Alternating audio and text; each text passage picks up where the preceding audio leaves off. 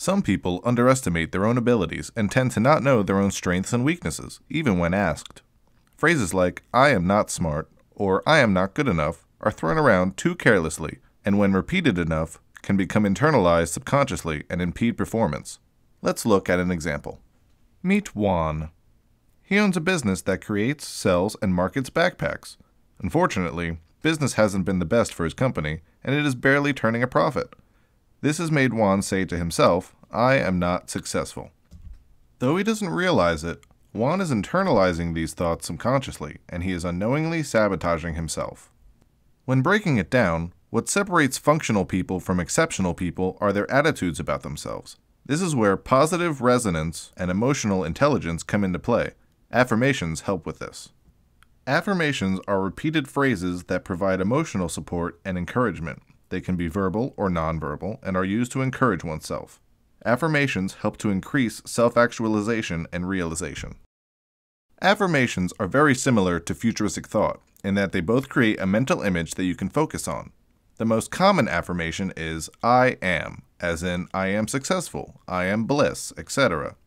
Words are powerful, and what you say in regards to "I am" can have a profound effect on oneself. Here's something you can try after this video. How long can you go without saying, "I am sorry"? Acknowledging thoughts and words for what they are allows you to gain control over your mind, quiet the monkey mind, and develop insight. Remember Juan? He stopped saying things that disparaged himself and focused on "I am" affirmations. He started saying to himself, "I am successful," which led to a more positive outlook of himself. 2 years after adapting that mindset, his small backpack company grew into a multifaceted company that also dealt in laptop cases, suitcases, and duffel bags. This is no fluke. Affirmations are commonly used in meditation, which has spread across the planet and has become a staple of Western culture as of late. The practice of meditation is primarily linked with Buddhism, where it is used in the development of the inner self. Meditation is linked throughout different religions, from Hinduism to Sufi to Christianity. In our stressful and perhaps swift-moving society, professionals have found a need to adopt meditation.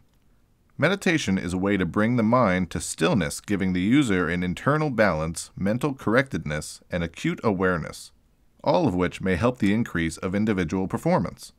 Practitioners have shown meditation helps to reduce anxiety levels, making the mediator calmer, less worried, and possibly more confident.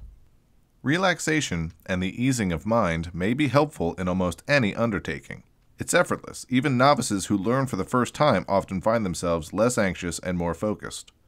Meditation has been proven to ease the mind, clear moods, invigorate, and inspire.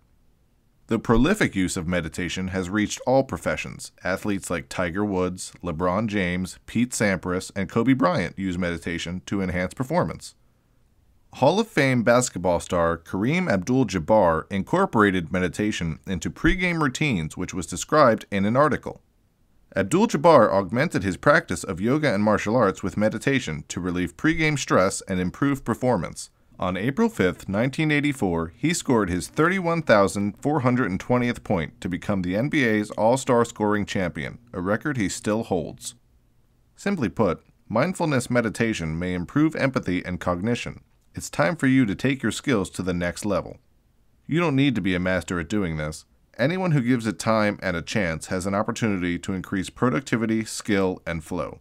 So hum, chant, sing, sit in silence, send out compassion, and enjoy the ride.